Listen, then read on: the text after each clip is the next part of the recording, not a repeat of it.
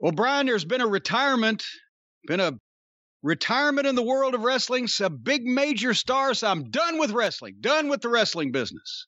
Did you hear about this? You read about this? I'm not sure who you're talking about, no. Well, Lars Sullivan says he is done with wrestling. I guess that's because wrestling was done with him about a year and a half ago. That might have something to do with it. But this guy, I've never met this guy, and we're going to have fun today. I have no knowledge of him wrestling the Invisible Man, but this is probably a guy, one of the guys that OVW would have saved them a lot of trouble if they still had OVW as a developmental program and I was still in charge of it, because I bet you I'd have run this guy off before he ever got there, because he seems like a mental incompetent.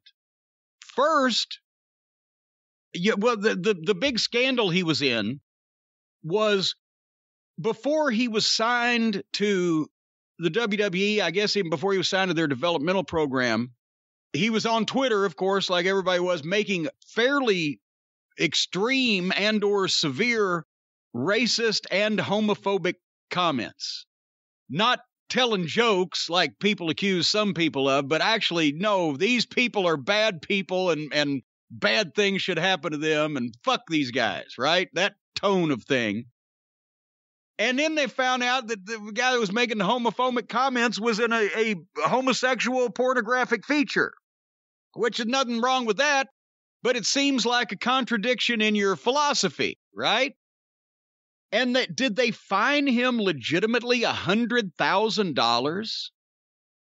Is this what the amount that you heard at the time, and it was repeated here recently? I remember hearing that, and it just seems incredible to me that it would be that amount of money, considering he was not a main eventer in any stretch of the word. $100,000 seemed pretty excessive. Yeah, I was like, what? That's fucking, it's not like that Vince has not fined people, we know, $100,000 or more before. That has happened. But that's like finding a fucking shoe shine guy $100,000. Where's he going to come up with that amount of money? I assume they took it out in installments out of his check, like Watts used to take installments of Buddy Landel's fines. But then they were still going to keep, maybe that was the thing. Hey, instead of, if we pay you $200,000 a year because you're a fucking idiot, you said this shit, we'll keep you because we had some kind of plans for you, but you're an idiot. And so we're just cutting your money in half for a year. I don't know. Anyway, after that, they keep him, but he gets hurt and he's injured. And then he's ready to come back now. But now, did he do something else stupid, or did they just say, fuck it, you're done? Did they just fire him, or what's happened here? I'm not exactly sure. I don't even know if they fired him. From what I understand, he just said, fuck it, I can't, I quit. Because he said he's done with it. So he quit the WWE and he's done with wrestling. The reason I bring this up is because look at this fucking guy. He's 6 foot, however much. He's a jacked up bodybuilder. And he was on the internet whining about, well, I had such horrible anxiety on TV days, I could barely eat. Wow. You know what? On TV days, I could barely eat because I was too fucking busy. Because it's fucking TV day. You goddamn moron. You fucking lunatic. I'm so anxious. And you ought to have been getting down and kissing the concrete every time you walked in an arena that you were still had a fucking job and they were going to let you do this a little longer. I couldn't believe that when I heard that. Oh, I just couldn't barely eat on TV day. This is when Undertaker said, oh, everybody's soft in wrestling, everybody took it a different way. But I take it this way. This fucking clown, he never had to fucking work independent shows. He never had to work in the territories where you worked every single night. That's how you got good. But it would break you if you were a mental fucking snowflake that got anxious on TV day and he could barely eat. You didn't have time to eat. You didn't eat on TV day because they had no food in the fucking building.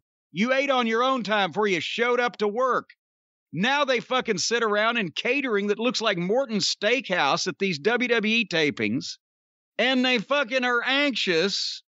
They have to go out there for 6 fucking minutes and do something. It's fucking ridiculous.